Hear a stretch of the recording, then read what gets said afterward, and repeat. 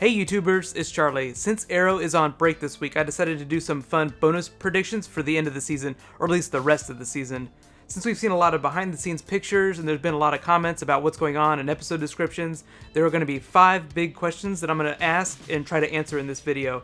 So I'm going to save a lot of the Season 3 talk for a separate video, so this is just going to be about what's happening for the rest of Season 2. If you're finding me for the first time, I typically do Arrow videos every week. Usually Wednesdays and Thursdays are kind of like my unofficial DC days, and whenever there are new episodes, I always do bonus Q&A videos. Be sure to subscribe to get everything. Next week is actually going to be a really cool crossover with The Flash. So here are my top 5 Arrow questions for the rest of the season. I'm going to answer these, but obviously feel free to write in your own opinions as we go along. So here we go. Number 5, what is Slade going to do with his super soldier army? Not just this season, what's he going to do with it once they're done? I think the army is just a means to an end. The end of Oliver, that is. Slade is trying to tear down Oliver's life, and of all the relationships in his life, his family, his friends, one of his biggest is with the city itself, with Starling City. Slade could have totally killed Oliver all by himself. He doesn't need Brother Blood or Summerglow, who I'm just calling Ravager right now. Because he's all about making Oliver suffer, he needs to make the city suffer, so he's just gonna blow up a big part of it and then kill a bunch of people. Basically turn the city into something you'd see in like a Grand Theft Auto game. But if he's successful, what's he gonna do with the army once he's done? He's not trying to make a new League of Assassins, he's not trying to create a new evil organization. I think he just intends to walk away. He's a loner. As we saw in episode 18, he doesn't really care about Brother Blood either, so he's just gonna disappear when it's all done. There's also the chance that he'll destroy the army himself. They're all convicts, so the arrangement he made with them seems very temporary. Like, he doesn't care if any of them survive after he's done with Oliver. That's all he really cares about, is the Oliver part, not the super soldier part. Number 4, what is Laurel going to do now that she knows Oliver is the Arrow? The producers made this really offhanded comment that audiences are expecting her to freak out, but will be surprised whenever we see what her actual response is. I think that just means that Laurel will totally be down with it. She did see a little bit of action during Birds of Prey, and in the description for episode 21, City of Blood, it says that she's on the hunt for Sebastian again. Ever since they started showing her with Sebastian way earlier this season, I thought that she might be the one to end up taking him down. It's like you have Oliver versus Slade, and over on one side you have Laurel versus Brother Blood. And now that Ravager is the villain, I'm actually wondering if Sarah is going to be the one to take her on directly, or if they'll let Felicity do the honors. There is all this Laurel Black Canary talk, but I still think it's way too soon for her to become Black Canary, so I think they're going to save that for Season 3 or even Season 4. I'm really hoping that Sarah survives. Which actually brings me to number 3, who is going to die this season? We should also ask, is anyone going to die?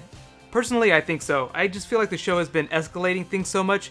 Eventually, the only way to top it all will be to kill a major character. It could totally be a supporting character like Moira, but think about it this way. Any characters that are either currently or will become superheroes are probably safe. So here's something really important though that kind of ties into all this. Reportedly, there was a funeral scene that was shot during episode 21.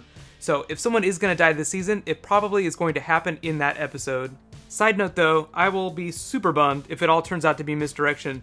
Like it's a fake funeral or a funeral for a character that we didn't really see a lot. But here's something else that's really important, and hopefully it will make you feel a little bit better. Katie Lotz was actually listed on the call sheet for episode 22, Streets of Fire.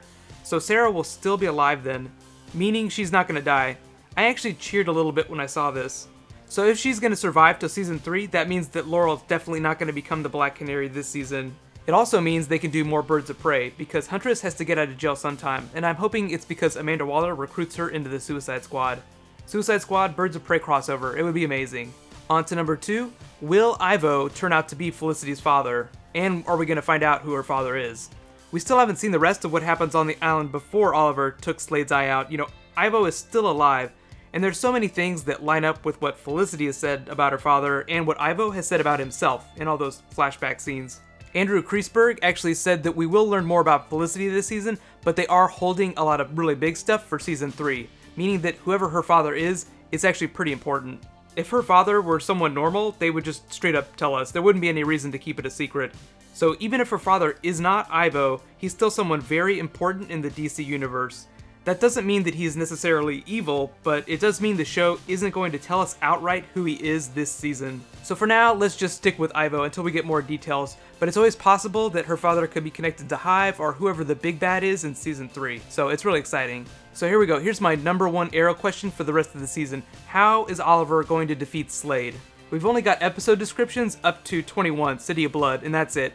In that episode, Oliver tries to just flat out surrender to Slade, but it sounds like Team Arrow is going to lock him up so he can't.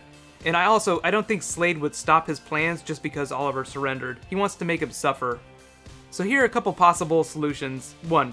Oliver could just flat out find a way to overpower him and mortally wound him. He's almost invincible. Remember, in episode 18, Slade talked about how the Mirakuru healed his body after he got ripped to shreds. So he is not going to be able to kill him without chopping his head off. And I don't think he's going to do that. He's not a killer. That's like the whole arc of his character this season. Oliver does not kill people anymore. To be fair though, Oliver did kill someone this season. Remember, when Count Vertigo tried to dose Felicity with the Vertigo drug, he shot him out a window, so he's pretty dead. But the second option actually involves a bigger threat coming along.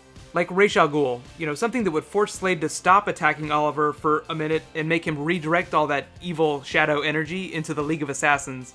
Manu Bennett kind of teased this, but the producer said that there were some special things they were working on for the finale, a la characters, that might end up happening, but completely dependent on a bunch of stuff behind the scenes working out. I think that they were just talking about wanting to do Ra's al Ghul, and Warner Brothers, having to okay it from a legal perspective. Remember, it actually took them a long time to get the official okay to do Barry Allen in episode 8 and 9. So it's possible that they'll do Ra's al Ghul and it's just taken this long for them to get clearance. If that ends up happening, it would totally mean that Slade and Oliver could temporarily at least cease fire and be brothers again, so to speak, while they try to fend off the League of Assassins. That would actually be pretty badass. But it doesn't address the issue of evil Tinkerbell Shadow. I don't think Oliver is going to take the Mirakuru out of Slade's body, but I do think that Team Arrow will find a way to get rid of that evil shadow, or at least clear Slade's head. The show isn't going to kill off Slade, like he's not going to die. They didn't even kill Merlin after season 1. They're just too awesome to completely get rid of. Plus, John Barrowman was on set for the finale, so Merlin will definitely play a role in whatever that final outcome is. But now it's your turn. How do you think they're going to fix Slade in the finale? And who do you think is going to die this season? Is it going to be Moira, or is it going to be some other side character? Also, because there was no new episode of Arrow, I'm not going to do a Q&A this week, but I will be answering questions in the comments. Next week also is the really awesome Flash crossover episode, so it's going to be really cool. Be sure to subscribe to get my video. And in the meantime, you can actually click here to learn all about the new Team Deathstroke. It's going to be so badass. It's like the evil Trinity. And you can click here to learn all about Captain America 3. Thank you so much for watching. I'll see you guys tomorrow. High fives.